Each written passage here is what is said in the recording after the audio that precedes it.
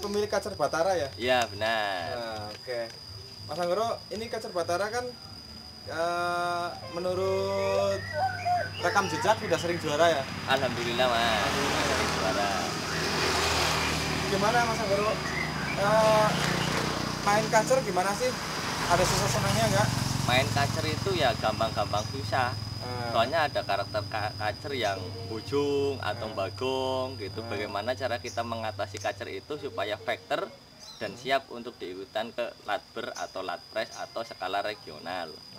Gitu ya. Gimana nih cara Mas Anggoro mengatasi kacer biar nggak ujung atau bagong di atas kanan gimana sih? Oh, yang penting kondisi kacer yang kita punya itu dalam kondisi fit, sehat, terus diberi makanan yang sehat juga, cara perawatan yang baik. Biasanya saya kasih fur ronggolawe, ini furnya, dan untuk vitamin saya kasih ebot fit dalam ya? 1 hari 3 kali tetes. Ntar sore diganti. Sehari 3 tetes. Ya. Itu setiap hari diganti berarti. Setiap hari diganti. Setiap hari diganti. Kalau furnya fur ronggolawe karena bagus ya, sehat. Terus kandungannya juga bagus, vitaminnya komplit. Jadi nggak ada alasan untuk nggak pakai fur ronggolawe. Iya, nggak ada alasan untuk nggak pakai fur ronggolawe dan harganya terjangkau, ada di mana-mana. Luar biasa. Mas Anggoro, kelebihan Kacer Batara ini apa sih?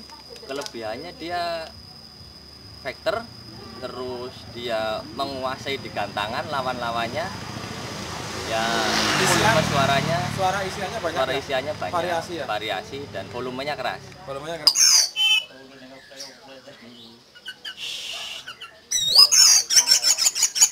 Ya. Oke, luar biasa. Ini Mas Anggoro beli Kacer Batara ini langsung jadi apa enggak sih? Enggak, saya perawatan dulu ya. Saya mantau ya. Mantau ada bakat gitu ya. Ya, ada bakat. Prospek lah ke depannya bisa untuk lomba. Ya kayaknya saya seneng aja.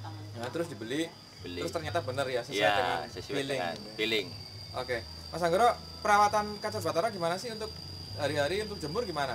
Untuk jemur tergantung cuaca ya. Kalau cuacanya panas banget saya cuma 1 jam, kalau ya biasa-biasa 1,5 jam lah. Oh gitu ya. Untuk mandi ya seminggu 3 kali. Untuk mandi seminggu 3 kali? Iya. Oh, itu mandinya pagi apa sore? Mandinya pagi. Mandinya pagi ya. Setelah mandi terus jemur ya? Ya, terus jemur.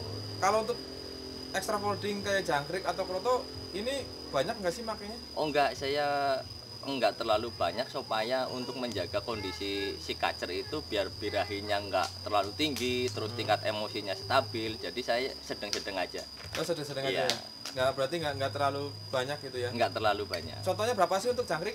Untuk jangkrik cuma 2 saya, 2-3 lah. 2-3 ya? Dalam 1 hari. Untuk settingan lomba saya mandi dulu. Mandi. Terus untuk settingan lomba dari H-1 ada kasih tambahan kayak kroto apa ulet nggak? Pakai kroto. Pakai kroto ya? Iya. Itu berarti? Iya, ukuran cepuk yang kecil itulah. Oke. Untuk di ini sih, kalau untuk di lapangan ada tambahan lagi nggak? Nggak ada, kalau untuk di lapangan udah nggak ada ya. Berarti khusus jangkrik tadi? Jangkrik 2-3 itu untuk harian. Kalau untuk mau lomba baru saya kasih kroto paling. Kroto ya? Iya, malam. Malamnya sama besoknya ya? Iya. Oke, luar biasa. Ada tambahan ulet Hongkong nggak? Ada paling 3 biasanya. Ada 3 biji. Itu pas mau naik ya? Iya, pas mau naik gantangan. Oke, luar biasa. Makasih Mas Anggoro. Ya. Mudah-mudahan rawatan Mas Anggoro bisa bermanfaat bagi orang lain ya. Bermanfaat bagi orang banyak. Iya.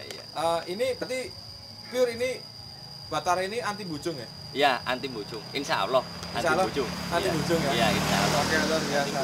Anti bujung cukup dengan pakan puronggolawe sama vitamin dari ebot fit. Ebot fit itu emang udah kewajibannya Kacer Batara ya? Iya, udah kewajibannya. Udah pakan wajib sama vitamin wajib. Udah pakan wajib sama vitamin wajib.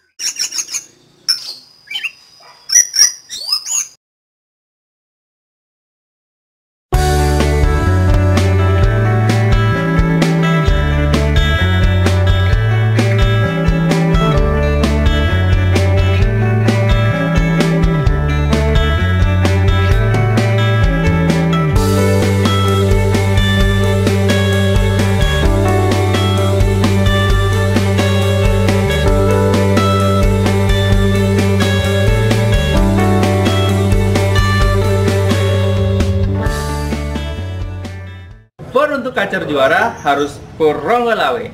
Toh.